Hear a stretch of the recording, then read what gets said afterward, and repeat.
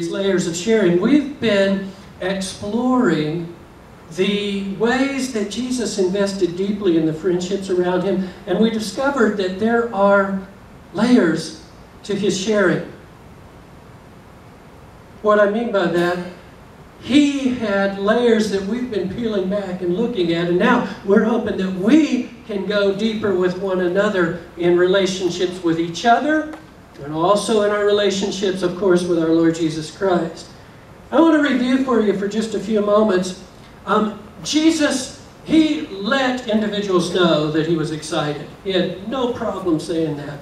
We saw that clearly in the first week when we looked at Luke chapter 10.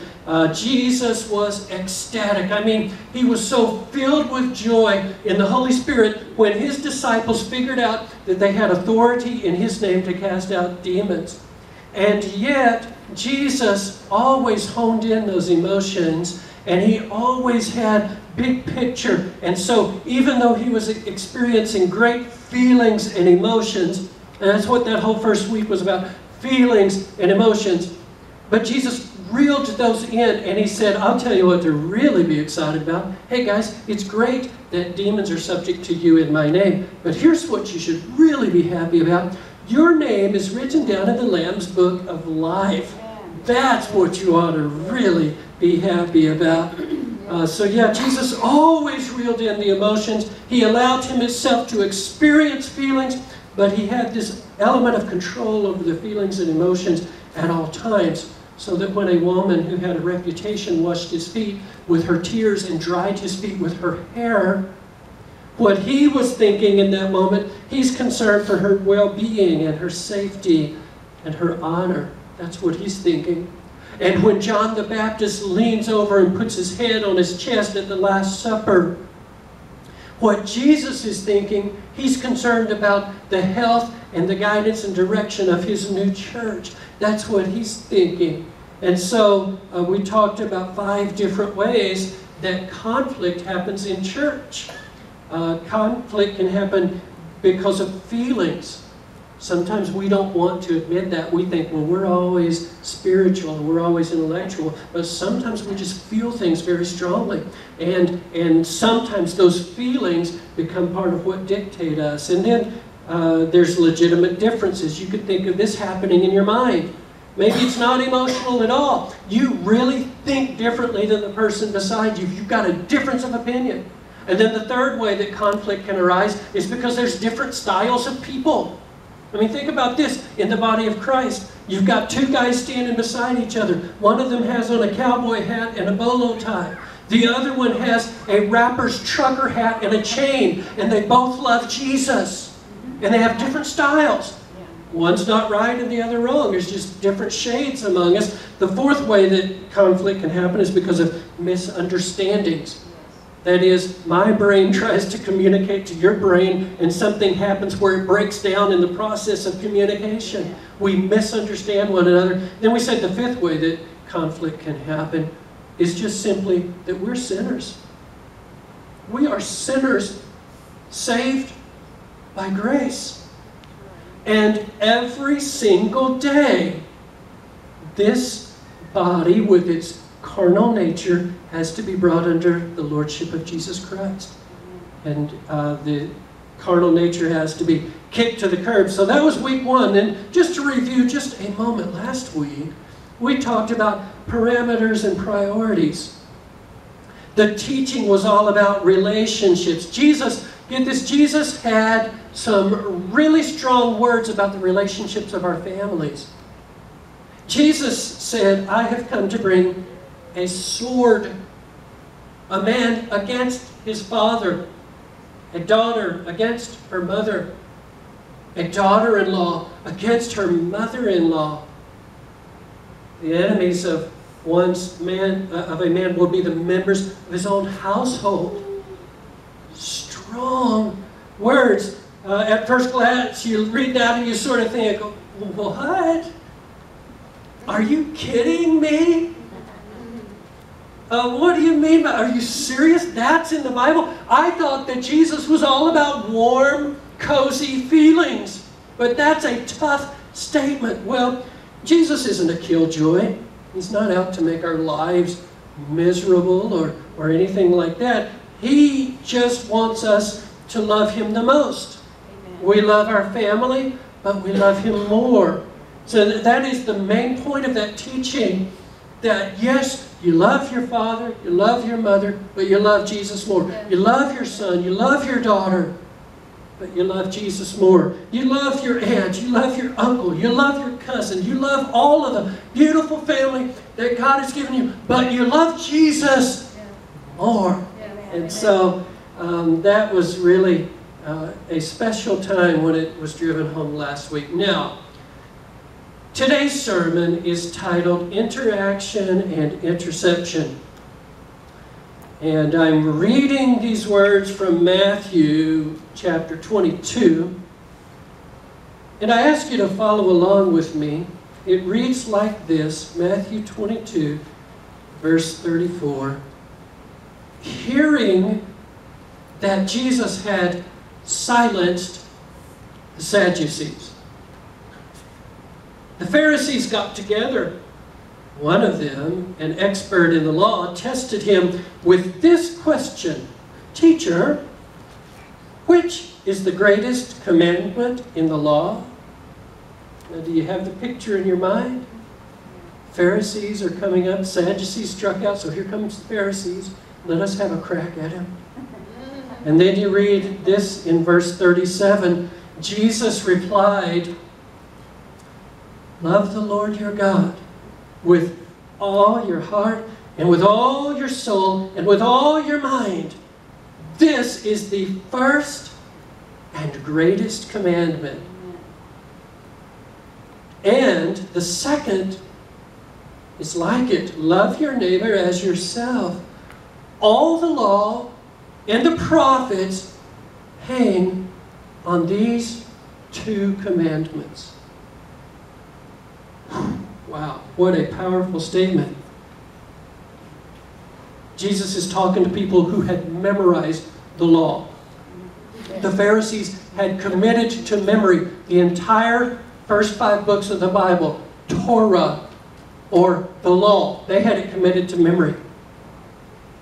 And he says, love the Lord with all your heart, your soul, your mind, and strength. Love your neighbor as yourself.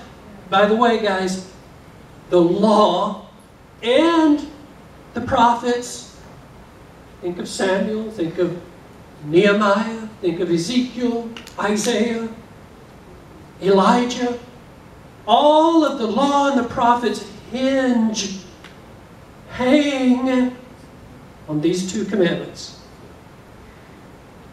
And after these verses are over at the end of the chapter, Jesus has another question for the Pharisees, and they are just stumped. They have no answer. So both the Sadducees, the Sadducees, how do you like that? I just made a new word. Look for that one to be in the dictionary next year. Both the Sadducees and the Pharisees, both of them are silenced. I mean, they both just decide, you know what's best? Let's just keep our mouths shut. And everybody is scratching their head saying, who is this guy? I want to point out 2 things to you this morning. And here's the first one. This is a roast session. It's a roast. Some of you remember the old Dean Martin roast. You know what a roast is in current culture? It's like when you're just, boom, you're just zipping one-liners at each other, and then there's a comeback, and it just goes on and on. So we've got this roasting session going on between the Pharisees and Jesus, and who do you think is going to win? Now, I remember during my coaching days, some of the most comical times would happen riding in the bus with the boys. And you know what it's like. The coach is up there driving the bus, and the team is back there just having a big old time, right? And sometimes they would get into these roast sessions. And as long as it wasn't mean-spirited, you know, I'd let it go. Like if it would get really, really bad, if they started going over the edge, and I'd say, hey guys, all right, knock it off. But I mean, they would get into these hilarious, you know, they would do the whole yo mama jokes thing. And, or they might pick on somebody if they did some really very unathletic move on the floor. You know, they'd kind of make fun of that. We had this one kid that was so funny. I mean, he was just hilarious. And he just had this amazing gift to make you laugh. He would tell stories, and his voice would kind of rise and fall. He'd have this funny kind of delivery, and he knew when to say it at just the right time. His delivery was just spot on, and man, he would say something that was so funny, and everybody would just crack up laughing. One thing he'd do, like when he was roasting someone, if he really got under their skin, he had a long old finger, he'd point it at them, and he'd say, I'm on you. Then we had this other kid that wasn't funny. He thought he was funny. Nobody else thought he was funny. You know anybody like this? The delivery is off. His voice is kind of monotone. The timing was just all wrong. And he would try to make everybody laugh, and he would say something. And then it would get to that point where, in his mind, it was just going to erupt in laughter. And he would give the punchline, and then you would sort of hear, cricket, cricket, cricket. And that in itself was funny. But as long as it wasn't mean-spirited, you know, no personal attacks about, you know, how someone looks, or maybe something that they couldn't control, like their dress, for instance, the clothes they wore, something that's out of their hands. I found it sometimes to be very amazing team building. Now, the Sadducees and the Pharisees are not team players. They do not want Jesus on their team.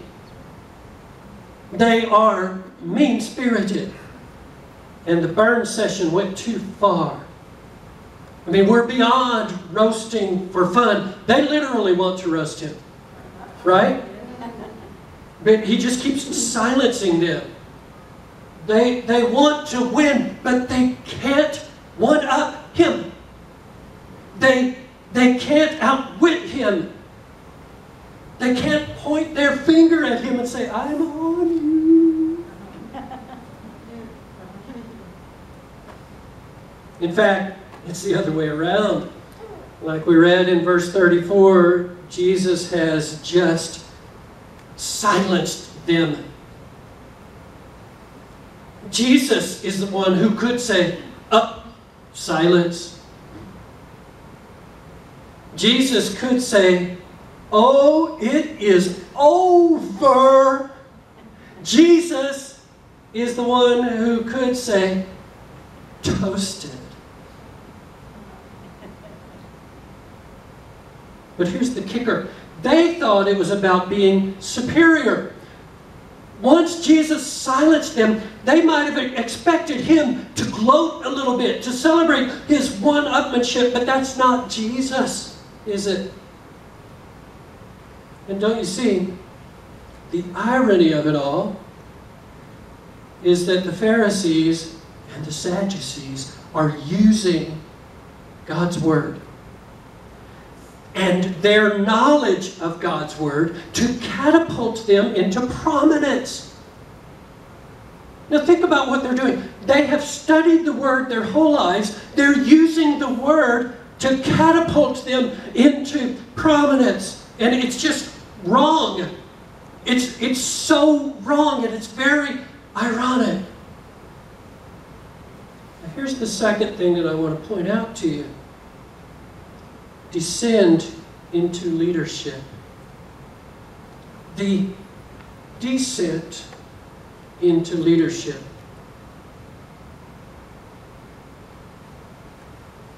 You know, the American dream is all about climbing up the ladder. And that kind of thinking has even crept into church circles. And that's a real shame.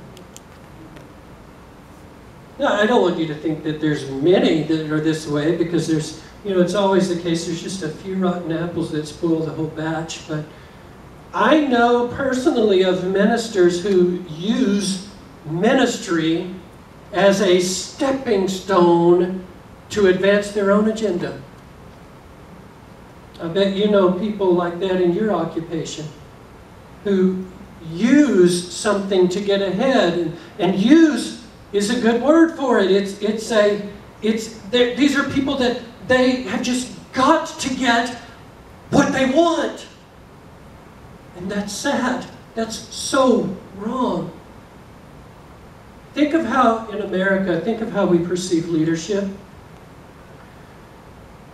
We tip our cards with the way that we use certain lingo and certain phrases. We will say things like, she's rising in the ranks. She's a rising star. Or we'll say, he's moving up. He's climbing. But Jesus, when he is given the opportunity to say, up, silence. When Jesus could say, it is over. He could say, toast it. But he doesn't do that. Jesus could say, oh yeah, right? Booyah!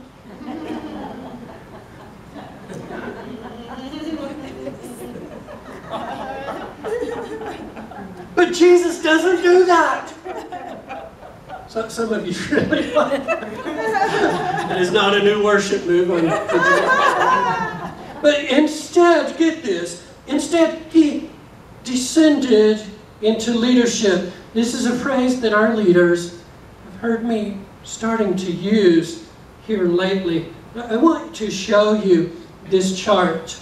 Many churches are built on the idea of the pastor being all things to all people. And I mean, he's God's man of power for the hour. He is the Bible answer man. He is Johnny on the spot. And the pastor is put way up here in an unattainable, unrealistic position. I'm all about honoring pastors. I've been under 7 different pastors, and I've always honored the pastor. But the effective model is built this way. Jesus, of course, is our foundation. He's the foundation, the foundations of Christ. Everything is built upon Him. And the power of God, signs and wonders, God doing healings, God creating faith in people's heart, and God doing things that only God can do that are impossible for man. The power of God and people support. That is, people who say, I'm going to partner with the ministry, I'm going to stand with this church, I'm going to do everything I can to build up God's kingdom here in the congregation. Those two things shore up leadership. But the irony is, the further you go in leadership, you don't go higher, but you descend into leadership. And the further you go in leadership, you have more responsibility and fewer rights.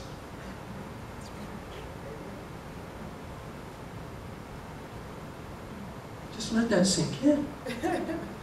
This has been the ministry model for Calvary Church in Newport Mesa for decades. And that is that if you're going to be a leader in this church, that the further you go in leadership, the more responsibility you have, and the less rights you have. You sacrifice, you lay it down, you give up so that those around you can advance. I mean, this is how Jesus was. He could have said, do you guys think you know what it means to love God with all your heart? You don't. When you truly love God with all of your heart, listen up, you will love your neighbor the same way that you love yourself. In fact, even better.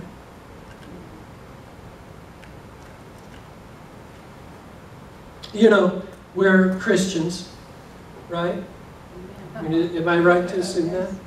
We're good, upstanding citizens, aren't we? I hope.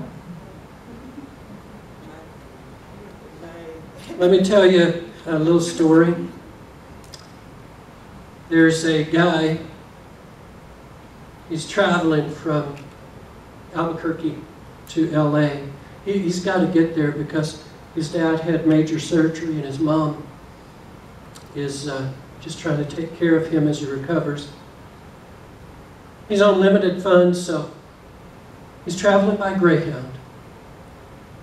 And the bus pulls into the bus station in Phoenix, downtown Phoenix, at about 2 o'clock in the afternoon. And the driver says, we're going to refuel, we'll be leaving in 15 minutes. And so the guy says, I think I've got just enough time to go get a snack. Someone had told him that right around the corner was a convenience store. He could go in there and get snacks. He's got just enough time to get back on the bus before they leave. And so he takes off into an unknown direction. He veers around a corner and he's walking down, and the further he goes, he realizes something doesn't look right. This seems like I'm in an alley, and sure enough, wham, somebody clubs him over the head. I mean, he gets knocked out. And he's dazed and he's trying to struggle. The last thing he remembers before he passes out is that some guys are carrying him off and putting him in a vehicle, and he has no idea where he's going. Well, when he came to, it was just starting to get dark. He wasn't thinking clearly. He had a big knot on his head, and it was all dirty, and he had been beaten. And not only that, they took his identification, they took his money. He didn't have 2 dimes to rub together. Nothing. I mean, it was all gone. No car keys, nothing. So here he is in a strange city, and he's trying to figure out, what do I do next?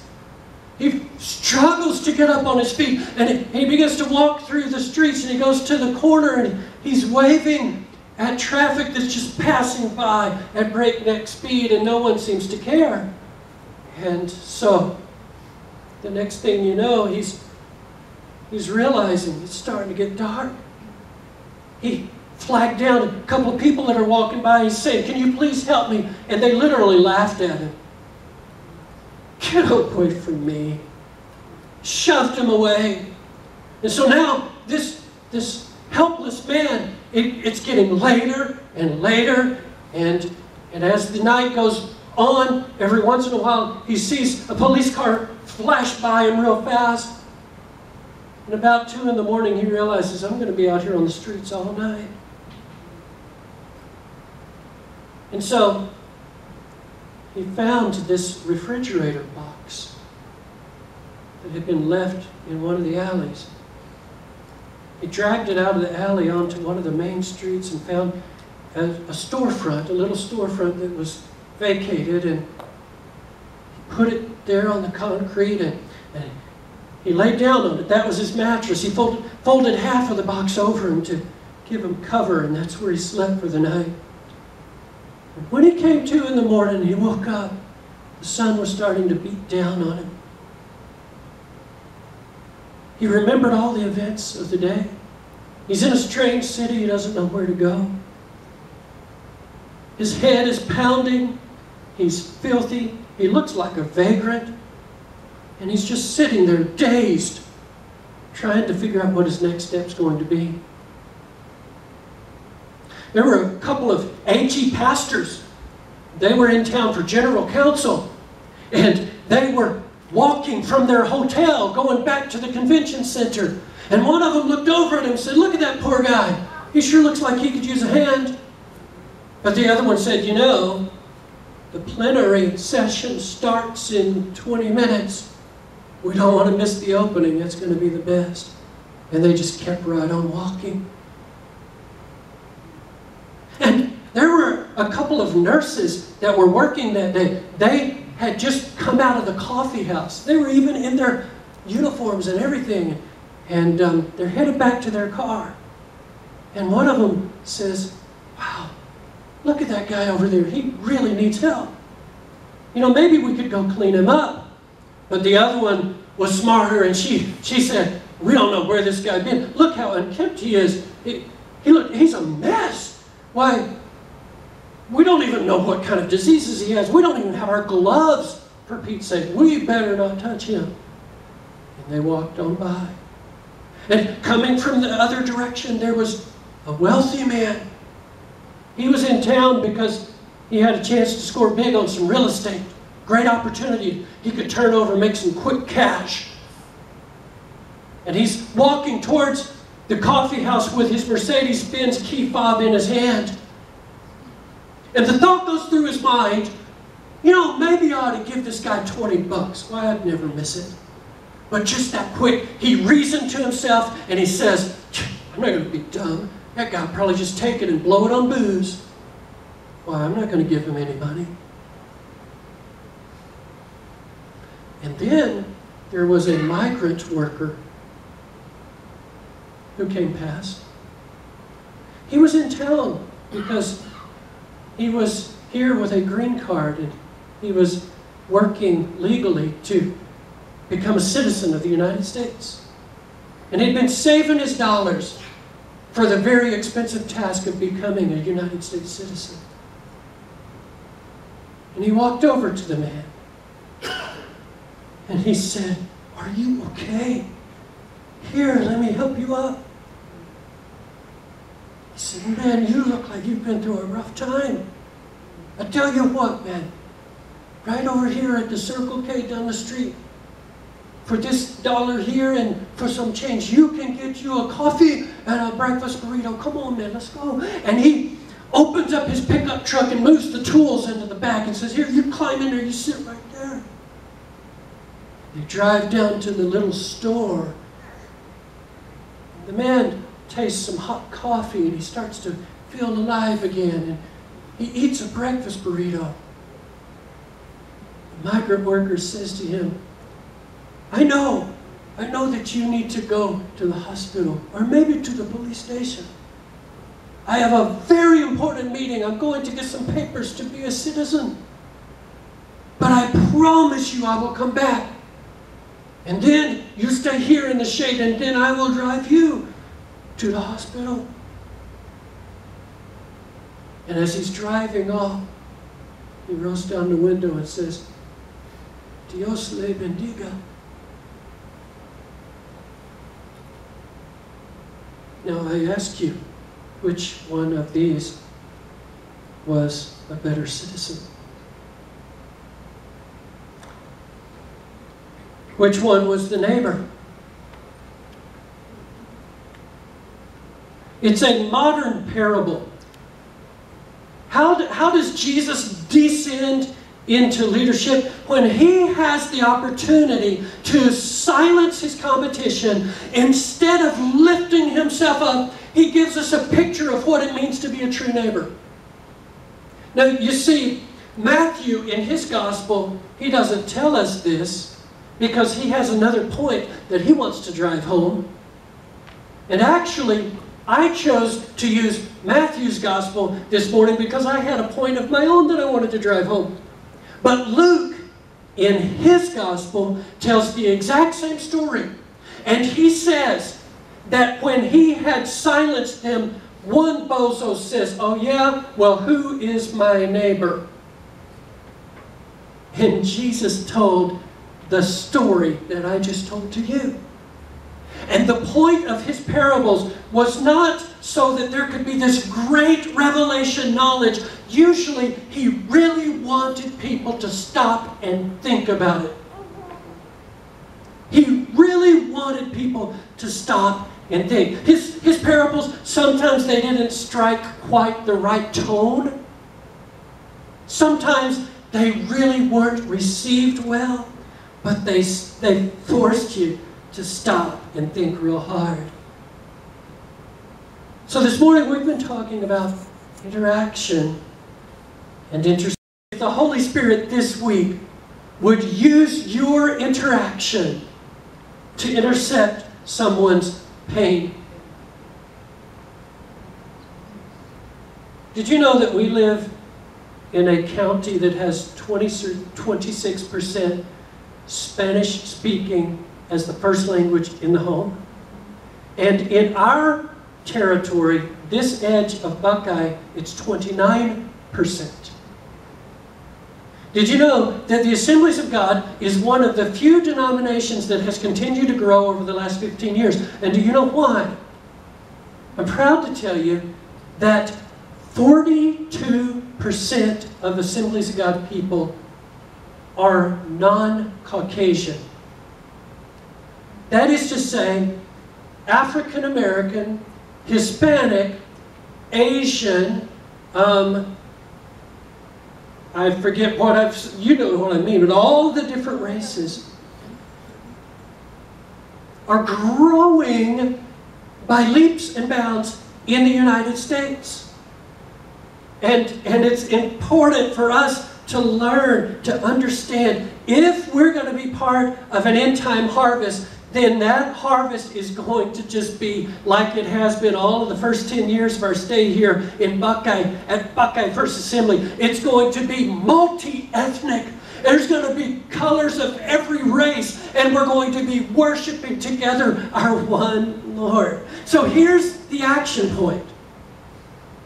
This week, let your love for God allow you to lose on purpose so that someone else can win. This week, allow your love for God to allow you to lose on purpose so that someone else can win. That's going to look different for each person. Maybe it means that you drive differently. That's kind of my personal prayer request. I'm learning. And just when I think I've got it, you guys, then I realize, oh, I've got a long way to go. I had a couple of fails this last week. But it could be traffic. It could be driving slower. It could be letting someone in, letting off the gas, and being friendly. Or get this, maybe you know the right answer. Maybe you know the right answer, but your friend is not there yet. And your friend doesn't realize they don't know the right answer, but the situation demands that what would be best for now is not to shame them, not to put them down, but just to let them discover it as they go. Or it could be that you take the back seat on something that you really deserve. Maybe you deserve the credit at the job. You're the one that did the work. Why are they recognizing her? She didn't do it, it was me. But you say, you know what? This is my chance to let someone else win. What does it really matter in the vast configuration of things? I will go to the back seat and let them win. Let the Holy Spirit lead you this week. I know it will involve sacrifice so that someone else can survive. And I'm not saying throw yourself under the bus all the time. That's not what I mean. But I am saying to learn that ability to just recognize a moment and a chance to let someone else excel. Band, would you come up as I pray? Father, we keep peeling back these layers of sharing. The vision that you have put upon us as a church family is to find our purpose in Christ and share. But if we're going to share, it means that we have to keep peeling back these layers. So just keep doing your work, oh Lord. Father, you know that this today seems to have been such an unusual message. Maybe not. It could just be the delivery boy feeling that way, but it's so particular and so specific that I don't know if it really applies to all of us. I think it probably applies to all of us in some way or another, but for a few of us, it may have really touched a tender spot inside of us. So I'm just praying for my brothers and sisters to be encouraged, to be strengthened, and to be uplifted today as a result of being in your house.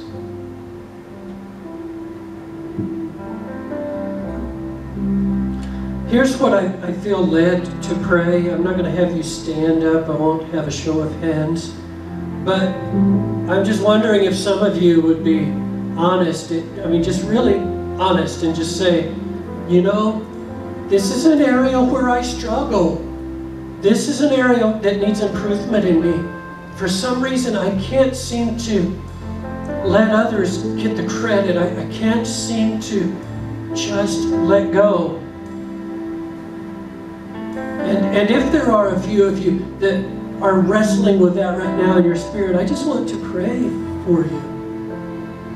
I want to pray that God will help you and that there will be a real change in your heart.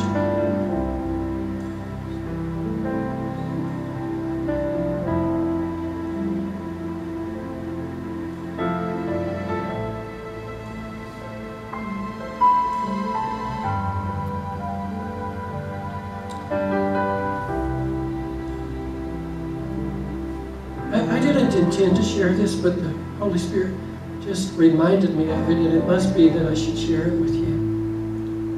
This last week,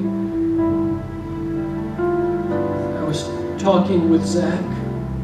And, all of you know that Zach is in a pretty serious situation where he's in jail. God has done such amazing things in his heart and his life.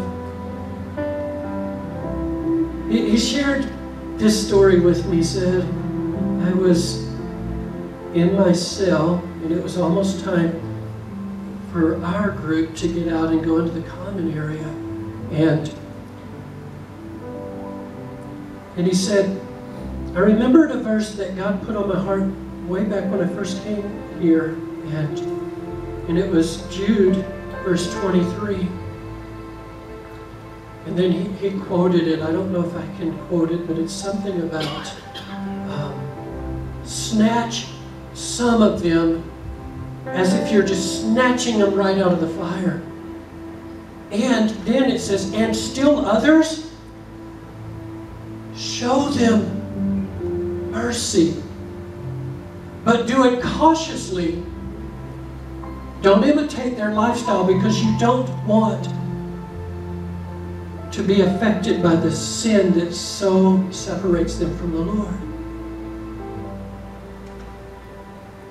And so, Zach, then the doors opened, and he came out from his second floor to go down the stairs into the common area. Determined to practice that. And he said, Dad, as I got to the top step, so much love filled my heart for every one of the guys here. So much love. He said, I begin to think about how the stories that I've heard, and some of them, their lives and everything that they've been through. And he said, I don't even know how this is possible, but I just love them. I love every one of them. I love them. And I felt such joy in my heart. I pictured him just going down those steps and just interacting with guys that, he's truly in a place where he can minister, a place where chaplains very rarely even get to get in. Most people with high-level credentials only get to speak through a glass. But He's right there, giving them cookies, sharing His snacks, and just loving them. That's a picture to me for us of the descent into leadership, that it's always all about them. Always. It's always all about them. So Heavenly Father, I do now I extend my hand over this group, and I'm praying, Lord, we all have different personalities. It could be that there's several here that this is just an area of struggle, that I don't know why, but I always feel like I've got to be first. I know that I struggle with that. I've got to have my agenda, and I'm pushy on that, and I always want to win. And this day, I'm saying to you, I surrender my agenda. I surrender. I just let go. I let go, God. I'm trusting you to lead my steps.